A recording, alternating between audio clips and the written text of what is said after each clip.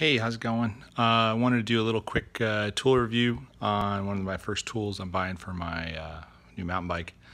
When I was checking out, the guy who just sold me the bike was like, "Yeah, you need a shock pump," and I was like, "Does it come with one?" He's like, "Nope." So for $5,500 or $6,000, you don't get a $30 shock pump, which is cool. I get it.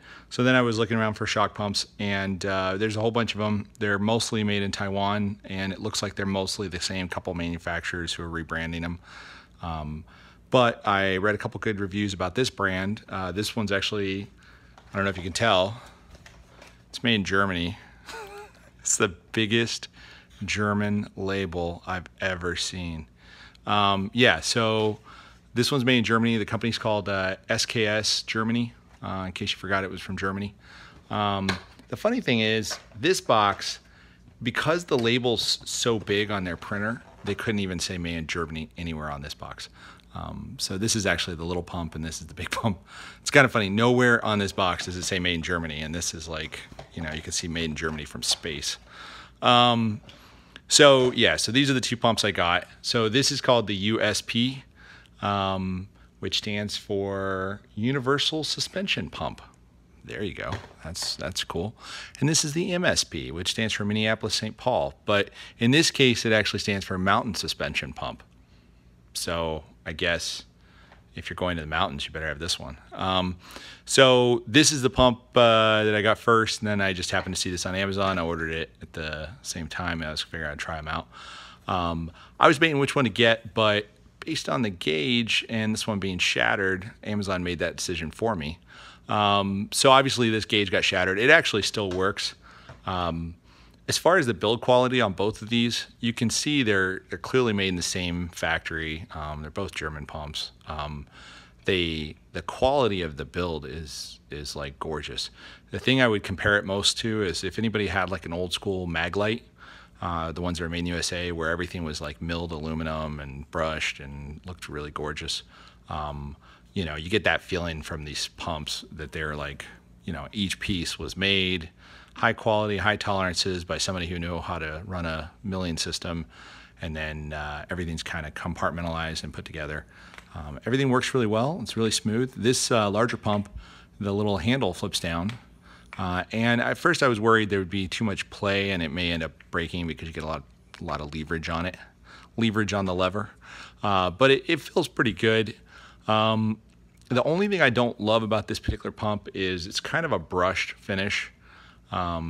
It's definitely solid aluminum. I mean, you can feel in the weight category. It is definitely, they're both solid. This is not some kind of stamped product. This is actually milled. They both have this really nice braided hose. The disconnect system is really cool. You can see plenty of videos on how these work, but basically you pump your item up and then you disconnect this subassembly, and that isolates the valve from the pump. So then when you disconnect completely, there's only a tiny bit of air trapped up in that little end of this little connector, so you don't really leak very much out. Gauge, I would assume it worked well if it actually worked. It comes with a bar, PSI, little linear gauge right here to try to figure out the differences. Again, the lower assembly is all plastic. You can see as you get down, it's almost all plastic. But that's kind of what you're going to want anyways for that kind of a part. This one is a little bit nicer. They've actually used aluminum for the rod. It may even be steel. Actually, it looks kind of like it's maybe chromed steel. Aluminum with this really nice knurling right on here. Again, this is some gorgeous machining. This upper piece is really well machined. It's all one housing. Let me take it apart here.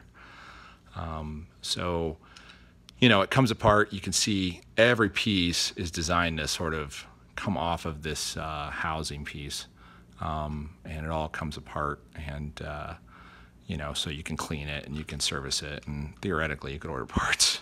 I'm not sure if that would actually work, but you could. Even this lower assembly comes apart. Let me show you here. So this becomes almost like a tube that you can go and clean out and make sure everything looks good. There you go. You can kind of see through it. Really liked this one a little bit more, just with the way it's been assembled. It's smaller, which kind of is a benefit because it just uses less space on the work stand. Get this little piece through here. But the only one gripe I saw on this thing is the gauge that it comes with. It comes with the tiniest pressure gauge I have seen. Well, let me screw that in a little bit. All right, so this is the gauge it actually comes with. This is I have it upside down, sorry about that. This is a tiny little SKS gauge with probably the smallest thread attachment I've ever seen. In order to get this off, you need really a special spanner that could get back behind it. I ended up finding actually kind of a pair of pliers that would just happen to fit it, and then I was able to get it off. So I took this little guy off, which was kind of a monster to take off, and I ordered this part. This is an Ashcroft gauge here. It's a 1.5 inch, 1/4 inch brass, 0 to 300 psi Ashcroft gauge. This is not expensive gauge. This one's only like $10, I think is what I paid for it, and like $5 for shipping, or $3 or $4 for shipping. This is actually government surplus. So, but you could put a really fancy gauge on this. You could put a digital gauge. You could put whatever you want to, as long as it was 1/4 inch, or sorry, not 1/4 inch. As long as it was 1/8 inch NPT. You could put it on there, and then your gauge would be just as fancy. The box says that it's limited to 290 psi. I think it's limited to 290 psi because that's how far the gauge goes. Because this one says it's limited to 325, and that's how far the gauge goes on this one. It goes to 325, which is like 22 bar. I'm not sure what the actual pressure that these gauges could go, or these pumps could go up to. I think you're more limited by gauge pressure. So basically this is what I'm going with, swapping out this little teeny weeny gauge for this gauge. It actually also comes with, hand over here, this one happened to come with that bag, which is nice. This one I think is supposed to come with a bag, but that was also missing. So clearly Amazon did a number on this poor guy. So he's going back. This one's staying. Really beautiful gauge. I think I paid about $50 for this thing, and then like I said, another $10 plus shipping, $15 for that top piece. But I feel like this is the sort of tool that, you know, lasts you a lifetime, and as gauges go bad or whatever, or seals go bad, you can really fix this. It doesn't just go in the trash bin after, you know, the plastic piece breaks and you throw it away or whatever. So definitely recommend it as a pump. I tried it out. It's obviously a pretty short throw, but you know, when you're jacking up suspension, it doesn't feel like, you know, you're doing that constantly all day, every day. So it kind of works for the size. All right, I hope that helps someone out, and there you go.